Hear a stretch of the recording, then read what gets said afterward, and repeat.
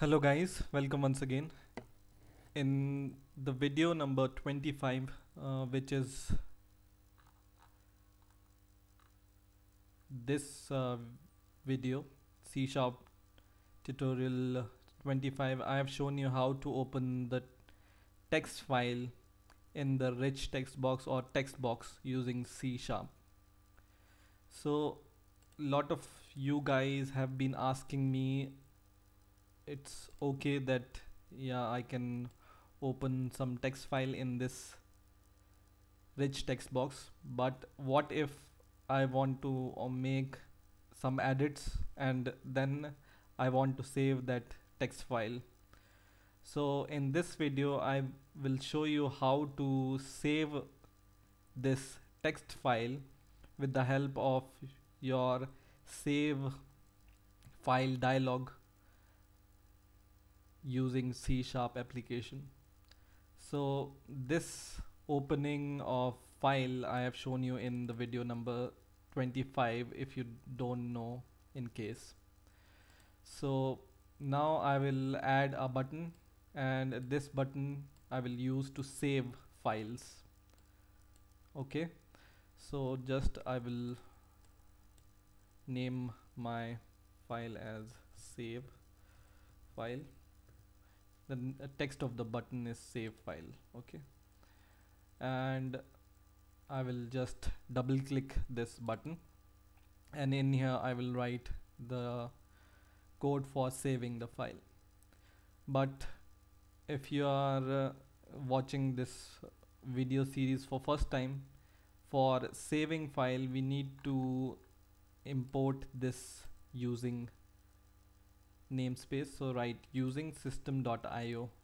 if you have seen the video number 25, you have already added this system.io in your code, so no need to worry. So once again, in this save file button click function we will add the code. So in here write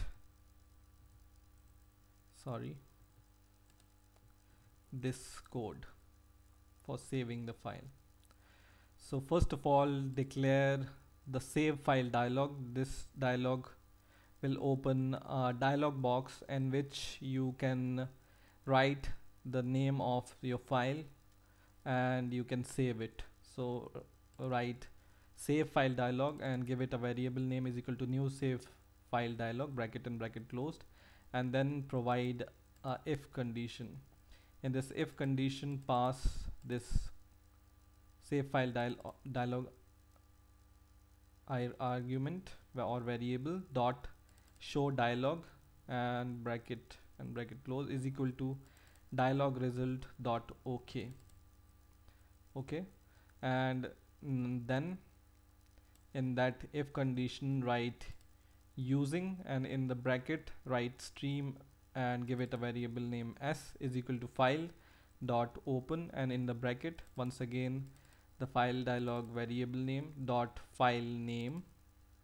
So it will ask for the file name, comma file mode dot create new. Okay, so write this, and in the next line once again write using, and in the bracket write stream writer and give it a variable name, in my case sw is equal to new stream writer, and in the bracket just pass this stream variable which is s in my case, and in the using brackets write this stream writer variable dot write, and in the bracket pass the text from the rich text box. So this is my rich text box, and I will copy the name of my rich text box which is rich text box 1, and I will once again go to the code and just paste it here. Okay, so this code will save whatever content or whatever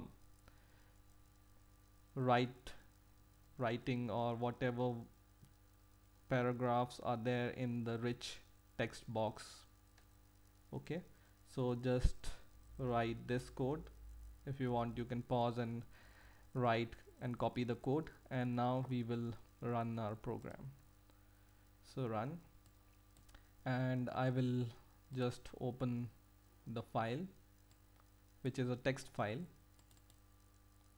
And now, for example, I want to add something in this text file, some text, random text, and now I want to save this file once again.